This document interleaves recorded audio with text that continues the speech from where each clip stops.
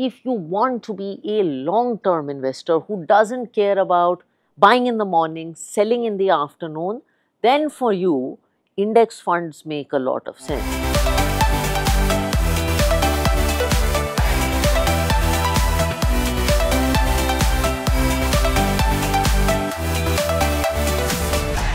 Hello everyone and welcome to Learn with RG. I'm Avandabash. This is episode 2 and with me of course is Radhika Gupta, MD and CEO at Edelweiss Mutual Funds. And today let's discuss ETF versus index funds. And I actually got a call from my mom one day asking me कि someone pitched me an ETF. ये ETF क्या होता है? And I think when your mom asks you, that means you know that there's really some buzz being generated about this. So let's understand simply. Yeah, I've also got a call from my grandmom actually asking me about ETFs. So I think the buzz is real. We talked about passive investing in the first episode, and we said that ETFs and index funds are two ways to do passive investing. They're the brothers or sisters or whatever you would like to call it. Inherently, actually, I wanted to tell people that ETFs and index funds are not very different. They aim to do the same thing, which is track an underlying index. It could be a equity index, a debt index, a gold index, but they aim to meet the market. There are nuances that are different between them that we can chat about, but fundamentally they're very similar. And fundamentally, whether your mother invested in a Nifty ETF or a Nifty index fund, she's approximately going to earn the same return and she's approximately going to have the same experience and upside and downside.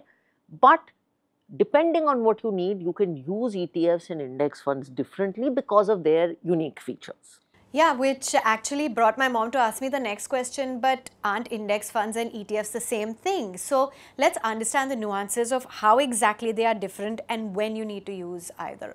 So I think there are 5-6 key differences. First, you have to understand, let's start with index fund. Many people are familiar with mutual funds.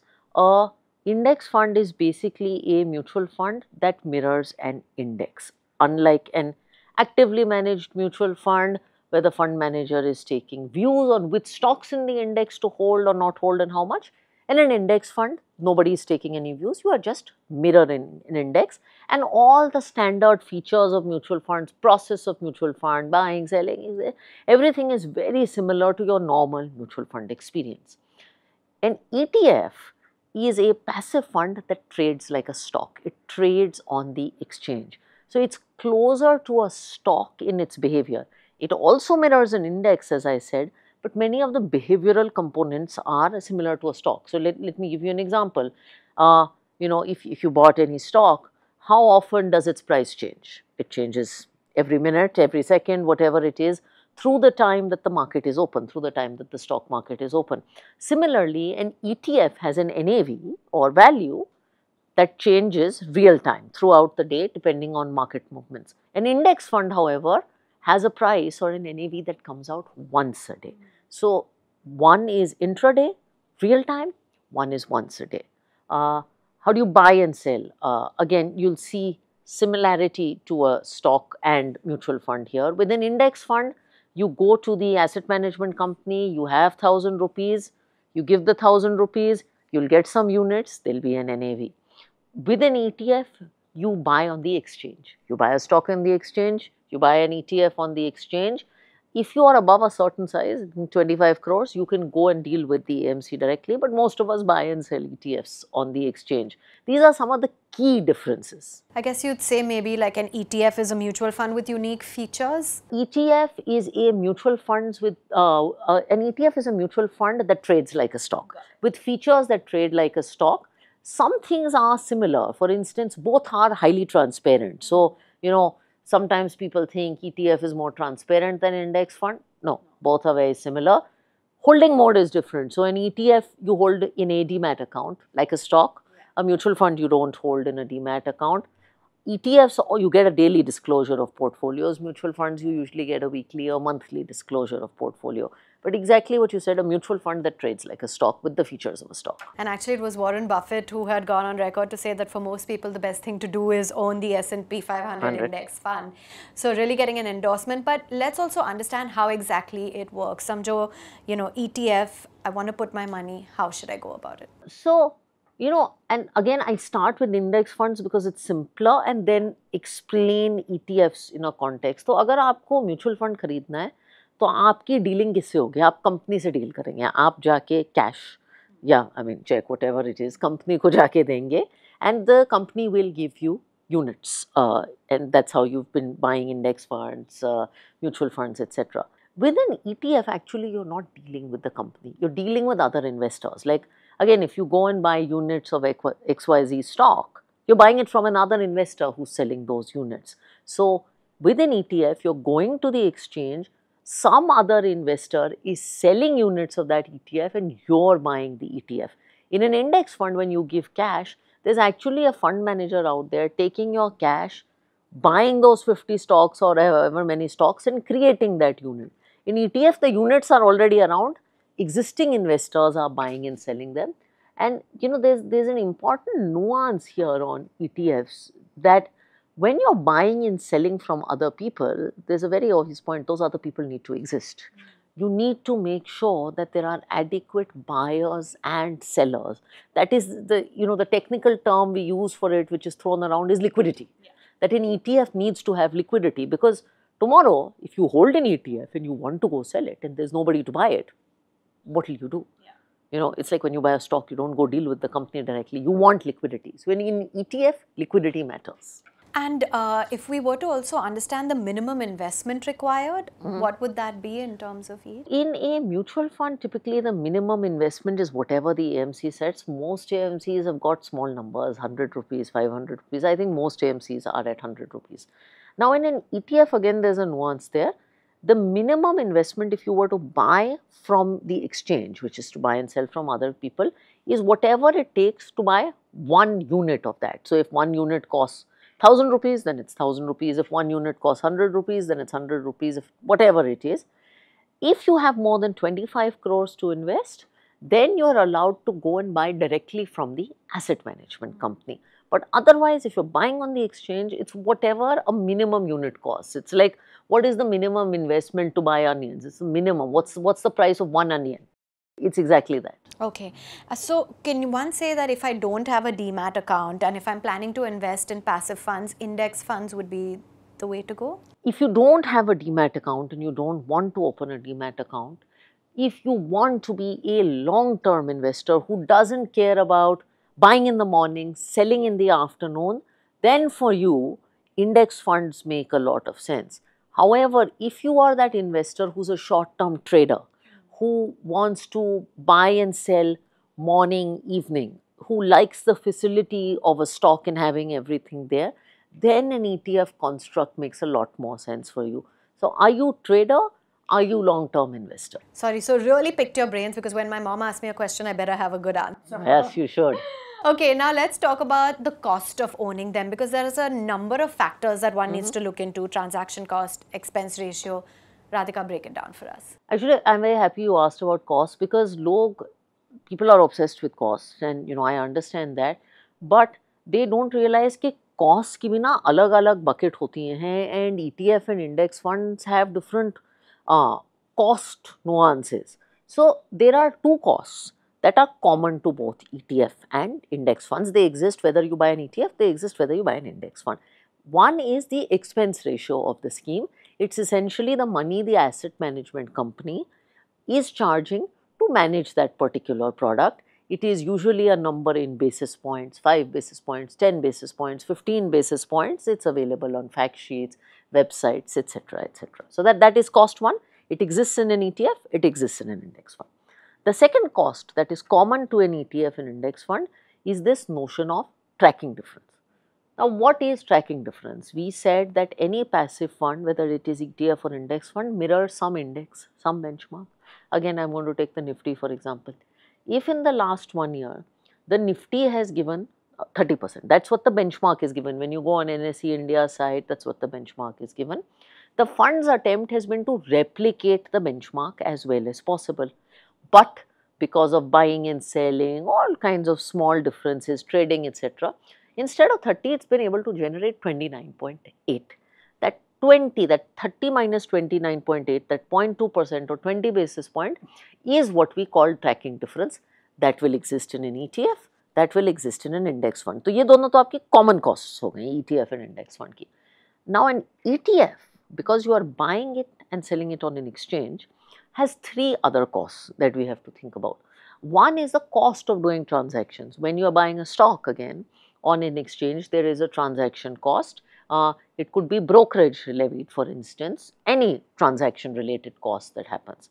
The second is, again, when you are buying a stock, there is something called impact cost, because there is liquidity, illiquidity, all of that. So impact cost is there. Third is, because an ETF needs a demat account, there is often a cost to maintaining your demat account. So when you are looking at the cost difference between ETF and index fund, it's very important that you total all these costs. Sometimes what people do is, they'll just say ETF expense ratio versus index fund expense ratio and not realize there are many other costs associated. So I noticed that while you were explaining this, you used the word impact costs a lot. If we could just understand, मतलब क्या होता है exactly? So impact cost क्या होती है? ये stock में भी होती है, ये ETF में भी होती है. Say you are supposed to buy it at 10 rupees, but market में liquidity नहीं है, various things happen. Because of illiquidity, instead of 10, you bought it for 10 and a half. You actually ended up buying for 10 and a half. That half rupee is what we call impact cost. And it exists, as I said, whether you buy a stock or whether you buy any. Now let's understand how to choose index funds and ETFs. Yeah. What are the factors? After you have chosen कि मुझे इस benchmark का, whichever benchmark it is, whichever index you want to track, you've chosen, then you need to look at a few things. One is, of course, we talked about the expense ratio that the AMC charges. So you will compare the expense ratio of your ETF to the expense ratio of your index fund. Trading activity also is important. So trading activity में you will think about impact cost, you will think about how much impact cost there is, and impact cost is a function of liquidity and trading activity. So in the case of an ETF, we said that you're going to be buying and selling from other people, liquidity is important. Generally, if an ETF has a higher degree of liquidity, more people are buying and selling, then that impact cost should be lower. If it has lower liquidity, then impact cost should be higher. The third thing you will look at is this concept of tracking error and tracking difference. I talked a little bit about tracking difference, but essentially, how efficiently are you getting the returns of the index that you want? So I guess, you know, an ETF with a minimal tracking error is obviously preferable to one with a greater degree. Yeah, so an ETF with lower tracking difference and tracking error is better. In India, if you look at equity ETFs on average, I think that tracking error should be about 25 basis points. Impact cost should be about 30 odd basis points. It's important for investors कि उन्हें समझ आए tracking error भी देखना चाहिए, tracking difference भी देखना चाहिए. Tracking difference मैंने पहले समझाया था कि अगर आपका निफ्टी का return is say 30% and your index funds return is 29%, then 1% is the tracking difference. Tracking error is a way to look at that tracking difference, but you look at it every day and you see, is there a tracking difference every day? Essentially, without getting very technical, you're trying to measure, is the fund manager very efficiently able to replicate the index on a day-to-day basis, which is what matters for you as an investor, because आप तो खरीदते बेचते रहते हैं. So you have to look at tracking error and difference both. Okay, so it's important. And now for you know, the investors to understand what is more suitable, ETF या index fund, would it be safe to say, a point that you have been bringing up, that if you're a long-term investor, I don't want to capture any intraday moves, index funds is the way to go? Yeah, if you're a long-term investor, then honestly, you don't need to worry too much about ETFs. If you are an intraday trader, then you absolutely may want to use ETFs. As I said, if you want the flexibility of real-time pricing, then I think ETFs work for you better than an index fund. I think there's one more scenario that ETFs work well versus an index fund. One thing to keep in mind, since we spoke about costs. If when you aggregate all these costs, the ETF turns out to be much cheaper than an index fund, and that is true in some cases. I think in the case of Nifty, etc., the TER, the total expense ratio on Nifty, may be much cheaper than the total expense ratio of a Nifty index fund. The ETF may be much cheaper than an index fund, and even if you add all this demat cost, impact cost, transaction cost, all of that, it may be much cheaper to own an ETF. That may be one other case where you have to think about it. But as I said, don't obsess over cost without understanding the costs. So I think we've broadly understood who it's more suitable for. And I was actually looking it up that ETFs were launched for the first time in the US in 1993. And since then, of course, they've gained popularity, not just in America, but in India as well. But still, they're more popular in more developed markets and the US. Ye kyun? There is an India may, I mean, you mentioned what happened with your mother, right? India may, people have this thing that because ETFs are very popular in US, I must do ETFs in India. And you have to realize the context is a little different. Now, in the US, what people don't realize in India is that ETFs and index fund have a difference in how they are taxed. So, in an index fund in the US, dividends are taxable in an index fund in the US. And when the fund manager is doing buying and selling in an index fund, that is subject to taxation. Whereas in the US in an ETF, dividends are not taxed, so they are more tax efficient. And you're not taxed for the buying and selling within an ETF, you're only taxed if you buy or sell the actual ETF unit itself. So the ETF is passed through, most ETFs are passed through, and there's no dividend tax. So there is a tax difference, so which is why US investors have a logical reason to prefer ETFs. In India, ETFs and index funds both have pass-through taxation. There is no difference if you invest in an equity ETF versus an equity index fund, debt ETF versus debt index fund. So your decision making cannot be colored by taxation in India. Taxation के कारण आपको ETF versus index fund choose करने की जरूरत नहीं है. But definitely that's the case, right? In terms of being more tax efficient globally. In the US, they are more tax efficient. In the US also, ETF, they're more popular. In the US, ETF costs versus index fund costs are often much lower. In India, that is not the case. Costs are comparable. Okay. All right, so there you have it, understanding a little bit more about ETFs and about, the passive style of investing. Essentially, as Radhika highlighted, if you're a long-term investor, you don't want to bother with capturing intraday moves, then an index fund is for you. Whereas if you want to trade in ETFs, looking at short-term gains, that is the route. It is important as well to keep in mind the cost of owning, expense ratio, transaction costs, demat maintenance costs as well. That's all important. And when it comes to ETFs, or exchange traded funds, they mostly trade, as we said, on an intraday basis, clocking profits at the end of the day. So essentially, long-term investors, beginners, if you're a cost-conscious investor, then that is really the way to go. So I thank all of our viewers for tuning in to this episode of Learn with RG. Do remember, we've got our next episode lined up where we will be talking about smart beta and factor-based passive funds. Follow us on the social media platforms, Instagram, Twitter, and subscribe on Edelweiss Mutual Fund's YouTube channel. And Radhika, thanks as always for making it so simple for our viewers. Thank you. Subscribe to our YouTube channel, Edelweiss Mutual Fund, and click on the bell icon for notifications. Mutual fund investments are subject to market risks. Read all scheme-related documents carefully.